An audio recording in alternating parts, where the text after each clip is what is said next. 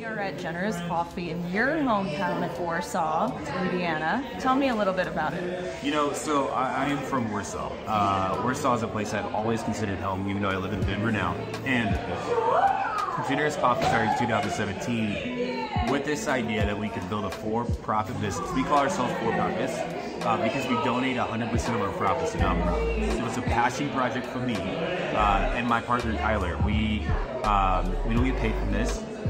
This is a for-profit business built so the bigger we get, the more we can donate. And we're best known for our coffee. So today we're opening up our roastery. Just right here behind us, we have our coffee roaster. We're going to be roasting coffee out of here. We're going to be packaging, fulfilling, and then it's also open to the public. Come in to learn about coffee, or to sit on the couch that we're sitting on right now and just work and hang out. It is a space dedicated to the public that's trying to do good and highlight incredible nonprofits around the world. Yeah. Since 2017, we've been able to donate to over 20 nonprofits and over $200,000. So what it will go into in the future, I have no idea. I'm hoping hundreds of nonprofits, thousands of nonprofits, millions of dollars. You can view Jena's like a fundraising engine. It's just an ability for nonprofits to not only tell their story through a coffee bag, but through our bag, but also to get funds from them as well. And so my hope is in the 100 years that Jena's will exist, we have so many incredible stories and millions of dollars donated from these organizations. I am the shop girl.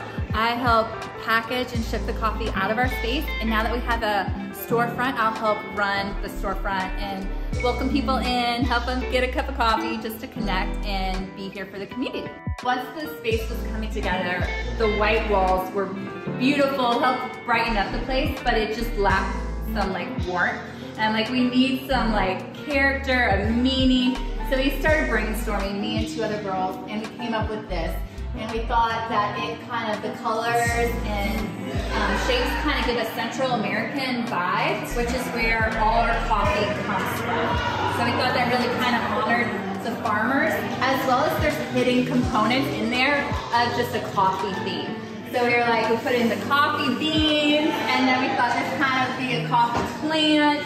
This wheel kind of reminded us of the spinner that rotates the beans as they're roasting. We got a hidden coffee cup with some steam, and then at the top, that brown piece kind of looked like the top of our roaster.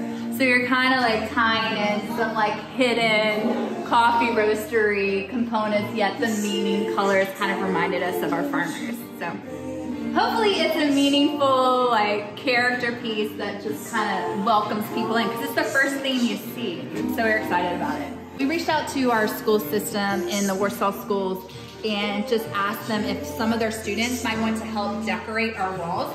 So we kind of gave them just guidelines of who we are as Jena's and what we do. And we had 8 students kind of just submit their art as to be on our walls, but then we chose one to be on a coffee bag. So we have a junior high schooler who just, their design got chosen to be on a future coffee bag. And there will be a QR code on the back of the bag that just points to the 4 local nonprofits that all the profits from the coffee is going towards. What is it like to bring this to your hometown? Surreal. Yeah. That's really weird. I was in here last night. We were kind of sitting up, and I was walking through, and I was it's so wild to me. Because I think no matter how old you get, you always still feel like kids. It's so wild to me to be in a building that now I own in my hometown that has signage on it from a brand that so many of us have built, but that I've been a part of since the beginning. And now the public, these people that I grew up, learning from, also my friends and my peers that really use this space. That's something that's so incredible. I'm so excited for it. And I think I'd almost get nostalgic about it if it wasn't a brand I was so excited about. And then I just believe Warsaw is about giving back, caring for people. I think Warsaw loves coffee. And so I'm really excited to just have this in a place that I love so much. That's amazing, and it's really incredible that you are telling people don't stop going to the coffee shops around town. Bring the coffee here. Yeah, so this isn't a coffee shop. Right. We're very clear about that. We want people to go and celebrate the coffee shops that already exist. Where it would be ungenerous of us to come into a community meeting and say, hey, these things exist, we're going to do it too, and we're going to take out your business. No, so what we said is there's a niche in this town for coffee roasters to learn about coffee. There's also a lack in this town of places to gather and meet and just hang out and use Wi-Fi, right? I mean, no matter who you are, if you're the mayor of the city, if you're just like a nighttime employee who just needs a place to come hang out for a few hours, come to go back to sleep at night. Maybe you're somebody that's coming into jail, who, you know, we have a counseling center up front that's going to do transitional counseling and help and rehab. No matter who you are, we want a place for people to come hang out, gather, work, talk, bring coffee from other places in, sit in here. We want to celebrate that. And then the River Coffee Shop just down the street from here is going to be serving generous coffee. So you can go get the drink at the river and bring it down to our roaster. That is so cool. The freshest coffee.